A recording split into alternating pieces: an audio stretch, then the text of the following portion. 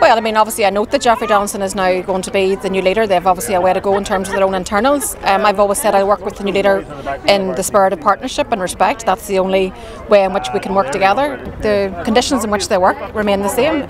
Genuine power share and working together, respect for each other, respect for our mandates, and also indeed leading our way through COVID, job creation and everything else that the public want us to be dealing with. So as for the style of the DUP leadership, that's for them to work out. And if as we're told, Paul Givan is removed soon as First Minister, will Sinn Féin nominate a Deputy First Minister when the new person is nominated? Yes, Sinn Féin believe in power sharing. We're here to do business. We've always said that. That remains the case today, regardless of who's at the helm of the DUP. So that's not going to be an issue? It's not an issue.